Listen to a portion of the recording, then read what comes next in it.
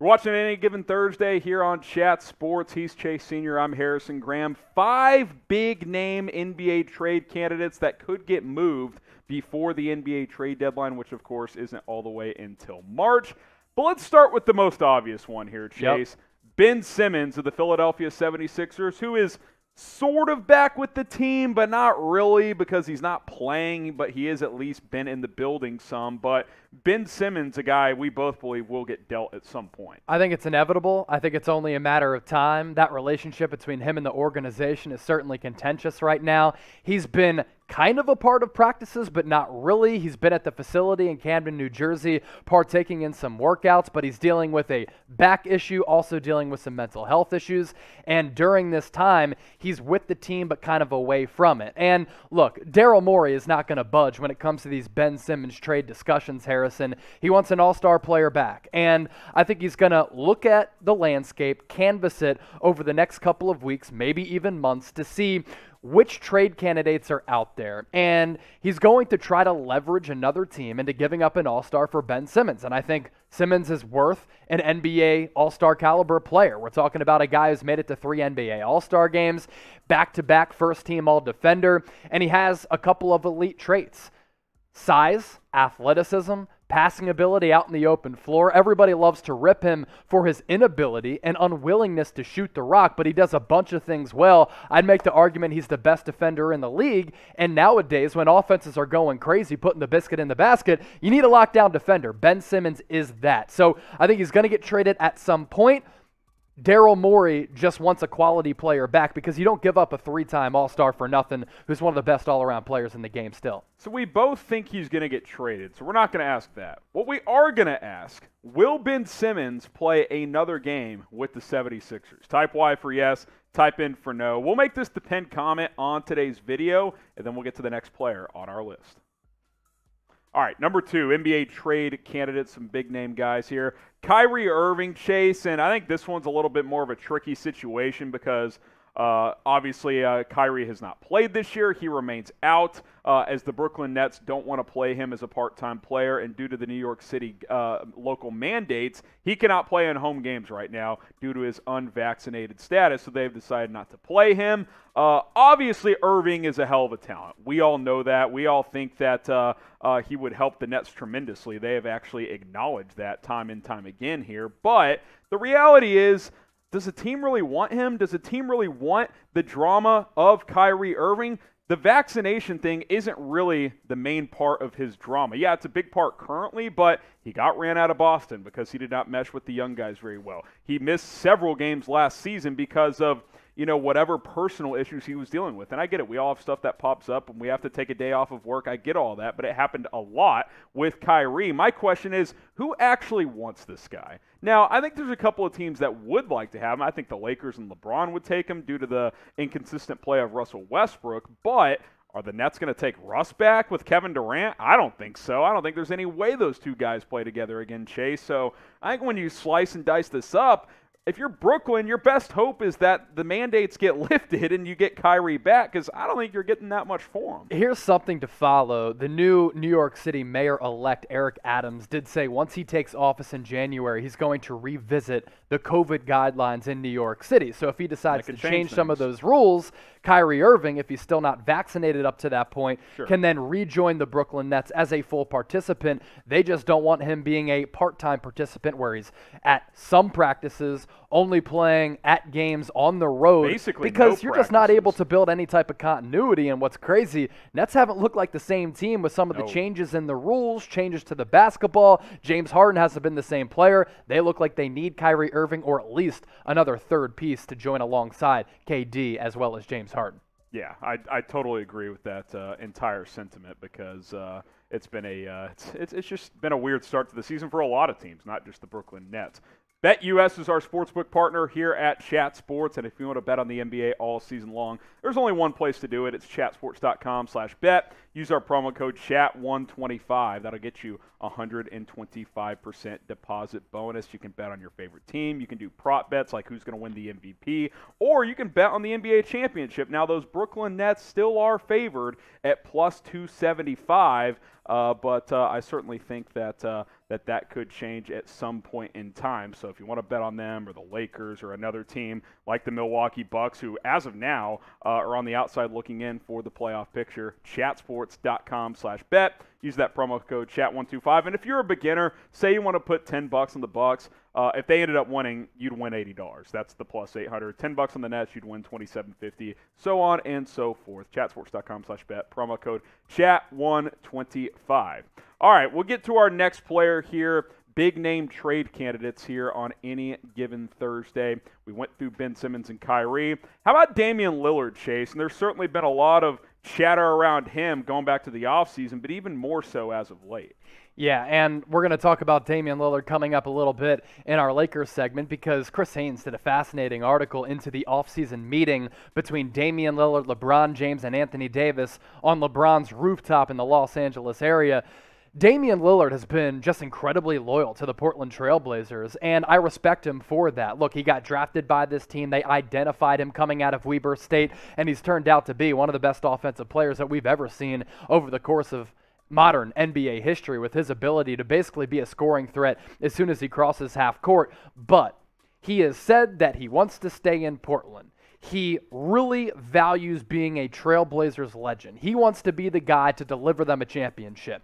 But the Blazers aren't off to the greatest start. He's also gotten off to a good start with head coach Chauncey Billups. But if the Blazers start to free fall, Damian Lillard spoke out about his frustrations during the offseason because of the lack of postseason success that the Blazers have had really throughout his entire tenure, with the exception of making it to the Western Conference Finals back in 2018. He wants to win. That's the lone notch that's missing from his resume. And if they get off to a bad start, I could easily see Damian Lillard saying, look, I've been loyal to Portland for so long. I know that I have dozens of friends and family members who have moved to the city, but I need to win, and I want out. And the best chance for me to win a championship is not here. Please deal me. It allows you guys to reboot and rebuild. I won't even spin it anymore, Chase. It's never going to happen in Portland. He will not win a title there because star players don't want to go to Portland, Oregon. They just don't.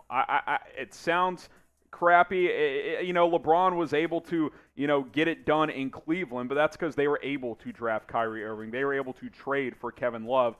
Dame's not going to get a Kevin Durant to Portland. He's not going to get a Steph Curry to Portland to join up with him. It's just not going to happen. His best chance was over time, like Golden State did, to draft these superstars and have them evolve. It's very hard to do that. I mean, let's be honest. The Warriors got lucky by hitting on 3 straight draft picks, basically. It's not going to happen for Dame in Portland. So he's got to decide long term. Does he want to be this loyal guy that never leaves and he's a one-team guy? That's very admirable. Or does he want a title? If he wants to win a title, it's not going to be with the Portland Trail Blazers. That's just my 2 cents on it. Obviously, we'll have to wait and see what happens over time. Subscribe to us here at Chat Sports, youtube.com/ChatSportsTV. If you want daily, free, 100% free NBA videos throughout the season, we will continue to have you guys covered. Tons of NFL videos as well. youtube.com/ChatSportsTV. Do not miss any of our coverage here on Chat Sports. All right, next up is Bradley Beal.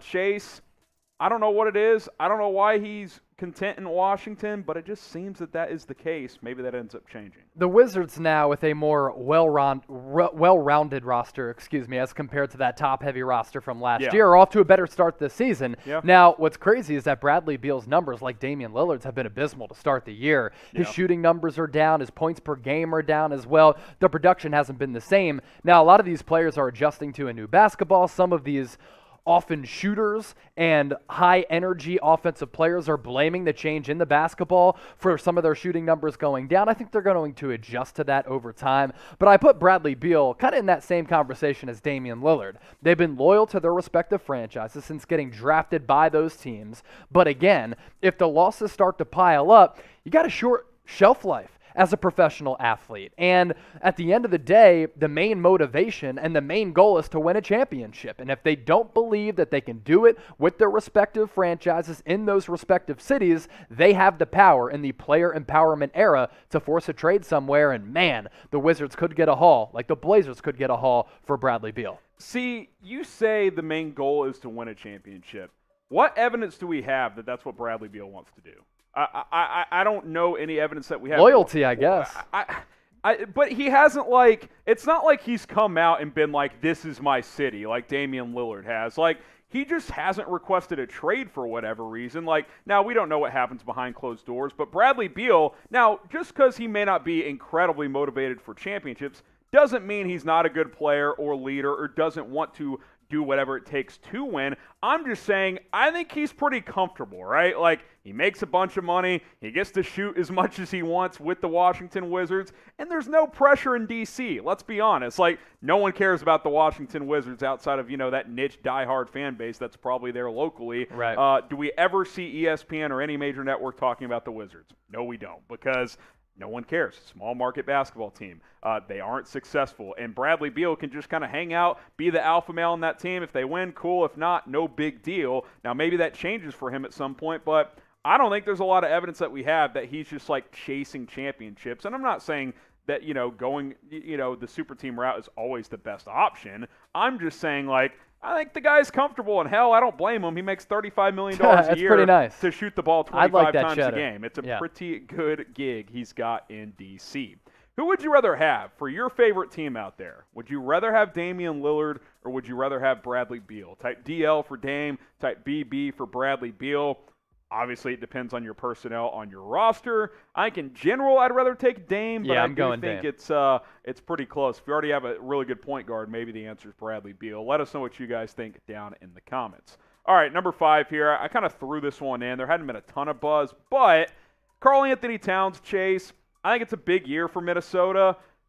If things don't go well over the next couple months, maybe he or one of those other players, D'Angelo Russell, could end up being on the move. So there actually is recent buzz, and we have a hack gate going on once again, because a lot of fans were hitting up Karl Anthony Towns on social media saying things like, free cat, Karl Anthony Towns probably can't wait for his contract to expire, and he was liking some of those posts. And then he comes out on Thursday, right before we start recording AGT Live, as we go live every single Thursday, that he got hacked. And his agent hit him up in the morning and said, Karl, what's going on with your Twitter feed? And he's like, I don't know what the F is going on. What are you talking about? Yeah, you were probably liking those posts, because for a long time, ever since you got drafted to the Minnesota Timberwolves, this has been a franchise that has been inept, and they haven't reached expectations. This is going to be a massive, massive year for the Minnesota Timberwolves' young core. They have some pieces on that roster that are pretty talented. D'Angelo Russell can't seem to stay healthy, but I do like Anthony Edwards. Karl Anthony Towns is no doubt one of the best big men across the entire NBA. But at what point do you just say, I've had enough? Now, it hasn't happened with the Bradley Beal or Damian Lillard, but for Karl Anthony Towns, he's younger than all those guys, and he has a lot more gas left in the tank than a Dame or a Bradley Beal, even though they're not necessarily long in the tooth either. But I just like to see these guys be a part of a winning atmosphere and a winning culture, because it's a bummer when elite talent gets overshadowed by them just being a part of a dysfunctional franchise that doesn't have any postseason success. So big year for the Minnesota Timberwolves core. If they flame out this season, I could see Cat being like, yo, the writing's on the wall, man. I've been here for a little while. It's time for me to jump ship, because we ain't winning enough games. And this guy is a guy who can put up monster numbers. Yeah, and you guys watching are probably like, oh, you just want the stars to go to big markets. I'm not saying that. I just want them to be in the playoffs. Yeah, and that's not true. I loved the Bucks and the Suns in the finals last it's good. year. It was awesome, and the ratings were up from the year before. So I think if there's entertaining basketball, people are going to watch. My point is, I think Portland, while it's done some good things over the years, hasn't done enough to build around Damian Lillard. I think Minnesota has been dysfunctional since Kevin Garnett left. Like, some franchises just don't change. And I think Minnesota, I give them credit for trying. I think they had a good draft with Anthony Edwards last year. I like the D'Lo trade. He just hadn't been able to stay healthy. Our point is, this is kind of the year for them. If they can't show real growth together, then at some point you're like, well, maybe this just isn't going to work, and we need to hit the reset button yet again if you are Minnesota. So those are our 5 guys that could get traded at some point. What do you guys think? Name a player that you think should get traded before the NBA trade deadline. Obviously, basketball is just now getting back in the last couple of weeks. Things will obviously change over the next couple months.